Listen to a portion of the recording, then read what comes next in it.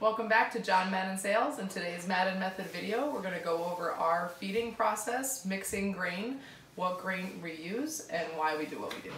So we're going to start with a tour of the feed room here at John Madden Sales. To start, we have a door that gets shut every night, and that just ensures that if a horse were to get loose, they can't get in here. Also, during the day, sometimes we keep it closed just to cut down on any dust that might settle in here. Over here we have our grain bin. You can see that it closes. Let me prop it open here. This bin is lined with fiberglass, and this is to ensure that it stays rodent proof. Whatever we put in here, if there were any mice, they can't get through this inner lining. And we don't really have a rodent problem here, but every barn has the potential to have mice, so we just want to make sure we cover our bases there. On the other side, we have our shelf and we have our grain bins where we take the bags and we put them into these grain bins. These are aluminum, and again, just ensuring that they're rodent proof. They cannot chew through aluminum. So if we keep everything cleaned up and we keep everything contained and rodents can't smell anything or get to anything, then you are less likely to have a rodent problem. So here on our counter, we have our black buckets. Each horse has AM grain black buckets and PM grain black buckets, and we also have night check. Our horses get fed grain 3 times a day. We try to feed them a little bit less and spread it out over a longer time period instead of 2 big feedings a day. We do feed some supplements. If any supplements that the horses would get would be on the shelf here, or if it's too big to put on the shelf on the counter. Here is Cavalier electrolytes. Any of our horses that are in work get electrolytes in their evening grain. We also feed to the horses that are competing hyaluronics as a joint supplement. And in order to give this properly, and so we ensure that the horses get it and it doesn't end up just as this goo in the bucket, we put it into syringes in 15 milliliter doses, and the syringe goes in the grain, and then we dump the grain in the feed bucket in the stall and squirt the hyaluronics on it, and that ensures that the horse gets it.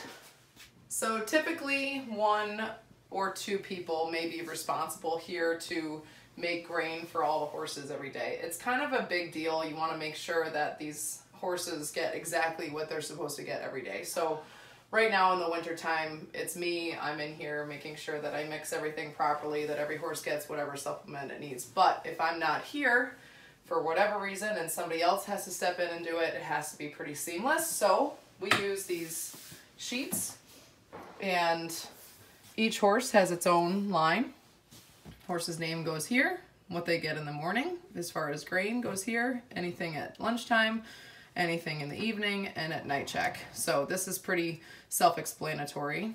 And then there's a spot for supplements. If they get supplements in the morning, if they get supplements in the evening. So this should be filled out correctly so anybody could step into the feed room and know what's going on. If any horse is given a medication, it gets written on this sheet whether it was given in the morning or the evening, and what day it was given, and how much, because we need this sheet also for billing at the end of the month. So if any horse got a medication that we bill back or any special supplement, it would always come and go on this sheet, and then every week this sheet is given to the office and then they can process that for billing. Okay, so with horses that are competing at such a high level, FEI rules are pretty strict.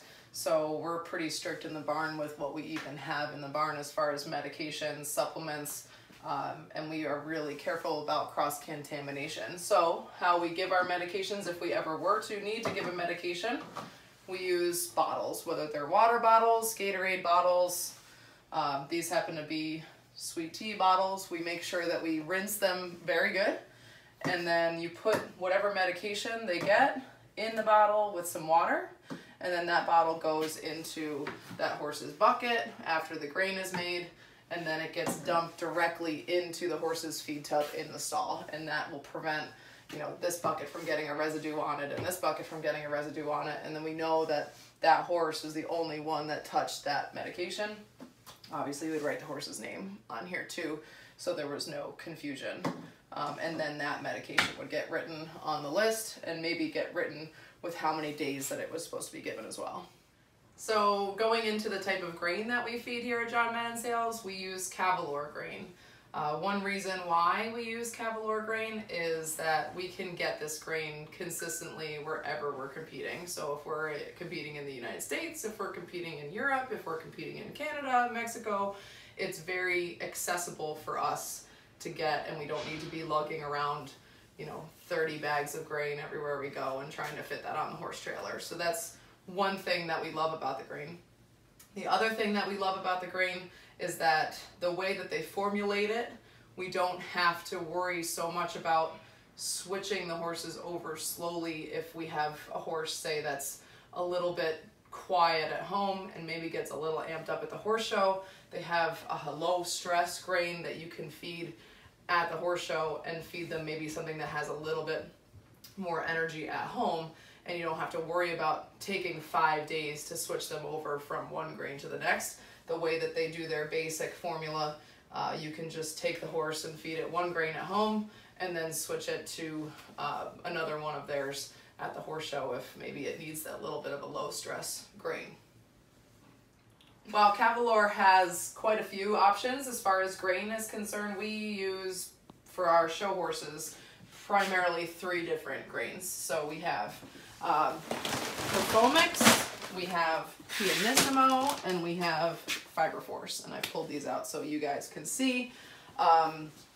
Horses that are not super hot or kind of more on the normal temperament side, we would feed Performix, and then horses that maybe be a little bit more high stress, maybe a little hotter type, we would feed the Pianissimo, which is that stress control grain that I was talking about. All of our horses get Fiber Force at every meal and at night check as well, and this is a higher fat, very high fiber, and low protein grain that's really good for their gut. So they all get this, and then a little bit of one or the other of those grains. You can see the grains here in the bin. This is the Pianissimo. The thing about Cavalier food that's kind of neat is they put the starch under this process that puts it under high heat and high pressure, and it puffs up the grains.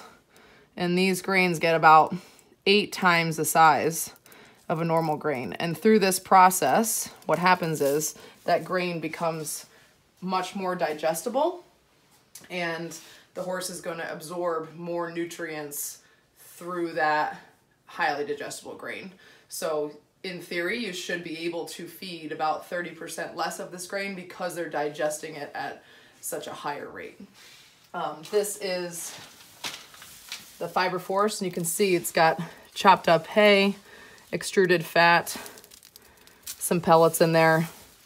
But this would be about primarily what each horse gets, and then we would supplement it with one or the other of these depending on their temperament. So as an example of how much one of our horses might get, I've got a horse that's in full work right now, and I have a horse that is here for training that's young. So both horses are going to get a full scoop of the Fiber Force, which is about 2 quarts.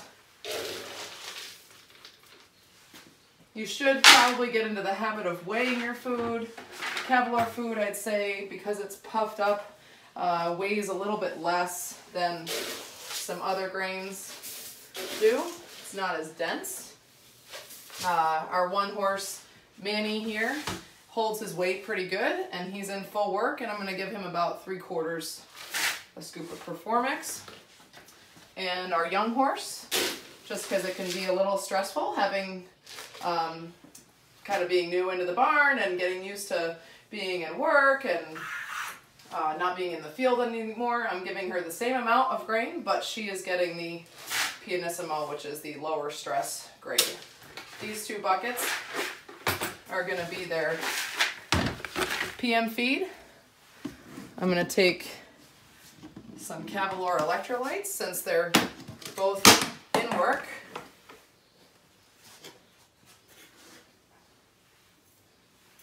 Just as a supplement, Cavallor does put electrolytes in their food. So when the horses sweat a little bit would be probably the only time that you would really need to supplement electrolytes. Both of these horses are in work enough to need some, so they get some in the evening. And I make sure it's mixed up and we're ready to go.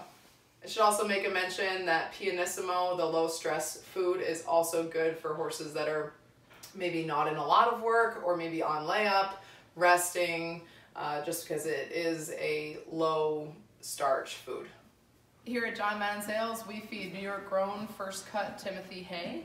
We like our horses to have that natural grazing behavior, so we feed them constantly throughout the day. They get hay in the morning when they get fed grain, they get hay after stalls are clean, there's hay in their stall. We put hay at lunchtime, we feed hay at dinner time, at night check, they just get hay all day long. And that's why we like to feed first cut, so it's not super rich and you can do that. No alfalfa, no second cut, just New York grown first cut hay. Also like to make a mention that our feed buckets are in the back of the stall. Hey buddy. The reason why we do this is it gives you a chance to, again, walk through the horse's stall, make sure everything looks normal, see the horse, put your eyes on the horse, and you look at the bucket and make sure that they've eaten their grain from the meal before. That's really important. A lot of farms, for efficiency, have the bucket in the front of the stall and maybe a hole in the bars, and you throw the grain through and you just run down the aisle and boom, boom, boom, and feed grain. It's not as good in our opinion, just because you might not be looking in that bucket. You may not notice something, like maybe the horse hasn't drank today, or maybe there's no manure in the stall, or maybe the horse has a swollen leg. So this is just our way of looking at that horse one more time, coming into the stall to kind of observe that horse again and look in that bucket and make sure that they've eaten their food from the meal before. I also want to make a mention that a clean feed room is a happy feed room. So in order to keep rodents away and keep everything sanitary, make sure you sweep up any grain that you might have spilled on the floor, keep dust under control, keep everything tidy and in order, and that way if somebody were to have to step in here that hasn't done this before, that things are where they should be, and it's easy to find and self-explanatory. Thanks for tuning in to this episode of the Madden Method. If you like what you see and you want to see more, please subscribe to our YouTube channel and follow us on Facebook and Instagram.